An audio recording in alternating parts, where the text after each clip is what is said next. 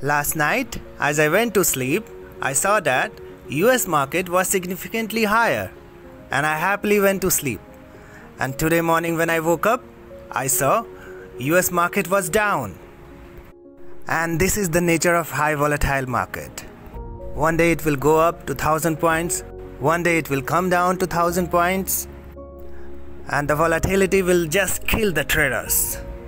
But despite that, Asian markets are mostly green. Not significantly, but we can say that flat with the positive buyers. Japan is down, but Nifty was down by more than 200 points in the last 2 hours. Now we are just trying to recover at least 1/4 of that.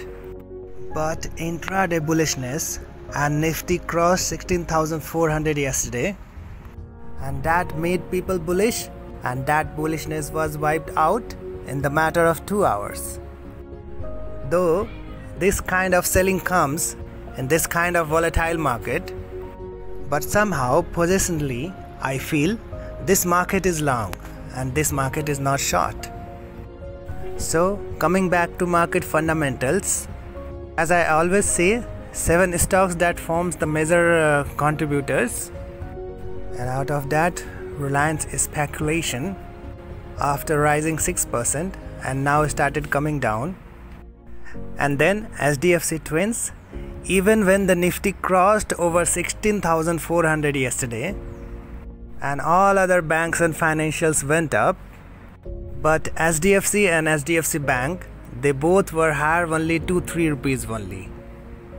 So at the end of the day, both of them were fallen significantly. So out of 7 stocks, SDFC Bank, SDFC and Reliance looking significantly bad. And then we are left with remaining 4 stocks: ICICI Bank, Kotak Bank in financials, TCS and Infosys in IT. In fact, it was TCS and Infosys which saved the market yesterday from collapsing. IT index gained about 1%, and ICICI and Kotak, both the financials, did very well because their financial results were good. So we have to see here, these 4 stocks can support the market, and while the remaining 3 are not doing well, we still have 3 more trading sessions.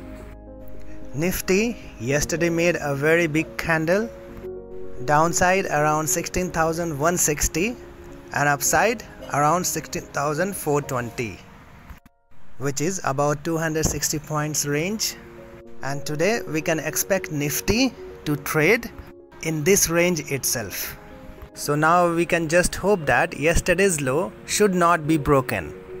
And if this selling continues, FIIs will sell more 4,000 crores in these 3 trading sessions. So as per my prediction, stock wise, don't touch any stocks right now for another 3 days trading sessions. And for investments, I will come out with some ideas in this week or next week.